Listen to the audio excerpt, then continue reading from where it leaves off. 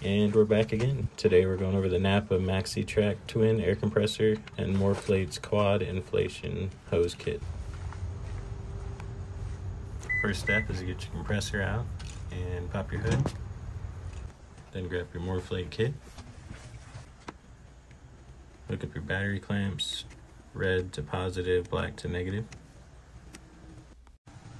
Get everything laid out here. Take your MoRRflate hose setup out. That's the adapter that goes to the air compressor. You'll undo your Velcro straps and roll your hose out. You got one long end that goes all the way to the back, short end to the front on each side. Take your valve stem cap off and pop on your quick connect. Now do your front tire. Same process for the other side. Alright, good. Show you how we air down. Turn your gauge on. Make sure your batteries aren't dead. Mine were, but we'll fix that. Okay. Always remember to change your batteries at least once a year and check them. Mine were dead. Swapped them out, they were good. You can see we got 32 PSI. Slide the valve up to go ahead and air down. We're going to go ahead and air it down to 16 for this test. That's usually what I run off-road. Take your MoRRflate adapter, pop it onto the compressor, bring your hose down, quick connect.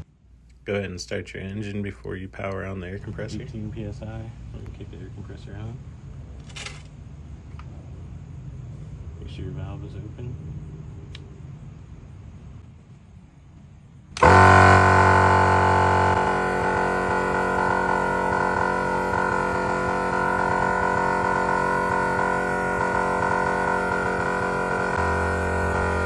Turn the power off and check your pressure.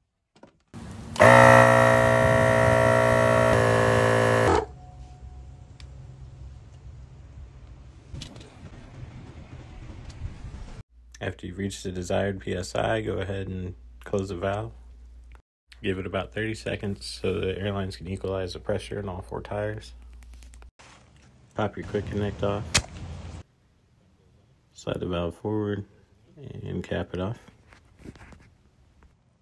Put your valve cap back on. Mine left the chat, but hey, that's why we carry spares. And of course, Cody's got to check a truck, make sure I did a good job.